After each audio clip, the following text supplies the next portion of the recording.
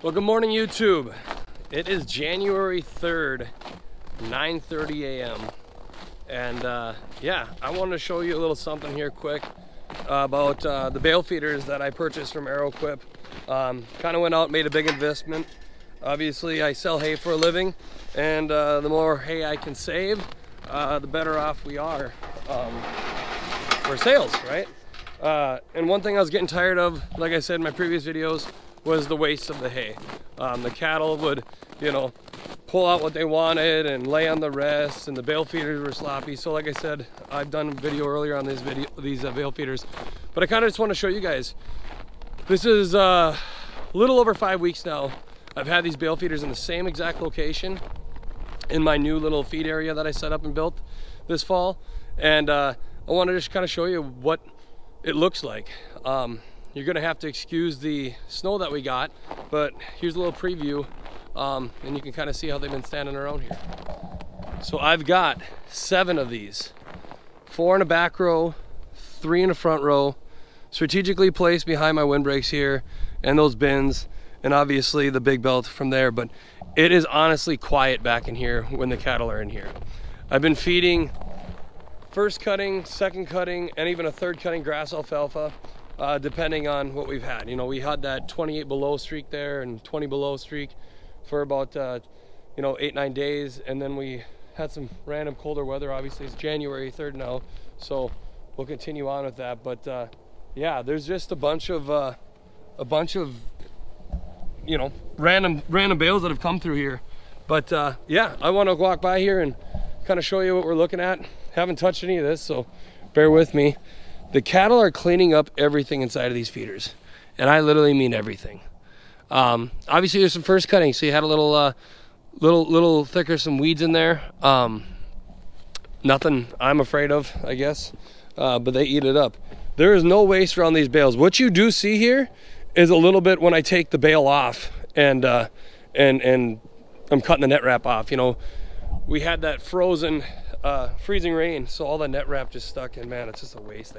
That's the one big con about net wrap, is if you get anything like that where it freezes and melts, you're taking that outer, you know, 1/8 of an inch, if not more, like a 1/2 inch of hay, I should say, off of that bale with that net wrap. So again, just showing you what you're seeing here.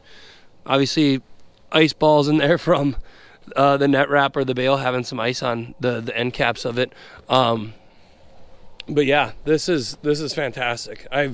I've always had to in the past continuously move these bale feeders because of the buildup around it. And actually you can see, if you notice here, they're sinking down into it because where they're standing, this was all snow, and they're actually pushing down. Normally they'd be building up because of the hay waste. You know, the bale feeders would be on a mound, where actually they're kind of in a groove now because of the fact that they're standing on top of snow and pushing the snow down versus building up manure.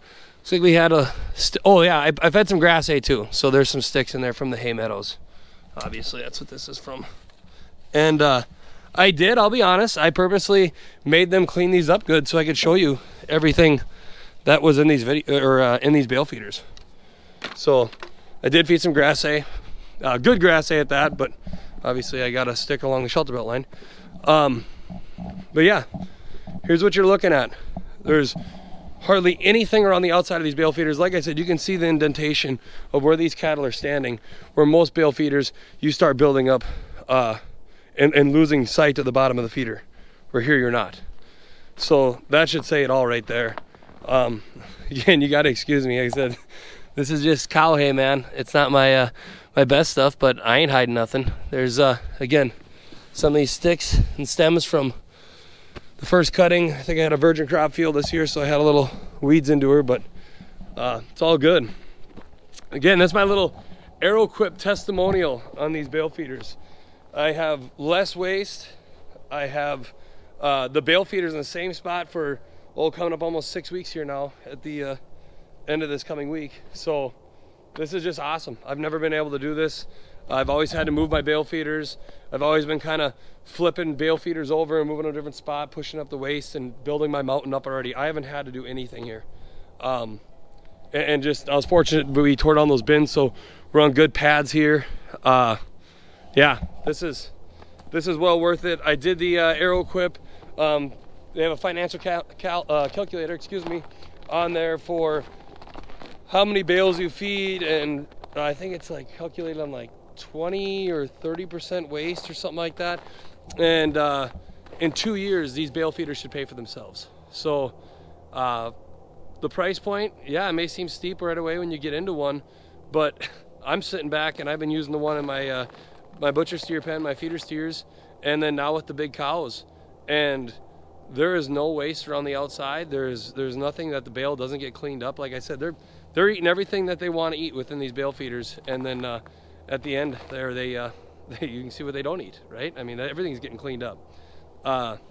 So yeah, no, like I said, it's a money saver, that's for sure. Simple as that. It's a money saver, and that's what it's about in this business, you know, with costs of everything, and nothing's cheap, especially feed. So if you can go ahead and the other nice thing is with this many feeders here, and I went ahead and I only have to feed every 2.5 days now.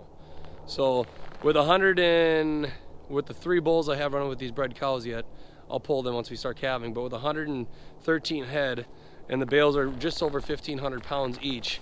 Grass bales might be a little bit lighter.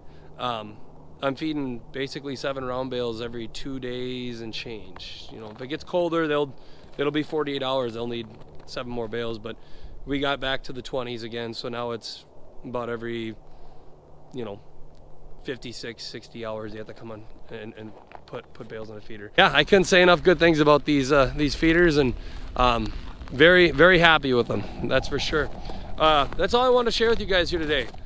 Thanks again for watching. The goal this new year of 2023 is to almost have a video every week. Every Sunday we're gonna hopefully drop a video at some point on Sundays. So whether it's a little 5-minute video like this, or if it's a situation we find ourselves in, we just want to keep sharing with you guys here on the farm and the ranch, and kind of let you know what's going on. Obviously winter's been crazy so far this year. There's a lot of snow out here, and yeah, I better fill them feeders now. They're due here before they start thinking they can just go grab them right there. I'll have to have the ranch kitties watch the gate. Usually it just entices them to chase them. So we'll check back in with you guys here in a week, let you know what's going on, see what we find ourselves getting into. And thanks for watching, YouTube. Have a good one. Happy New Year.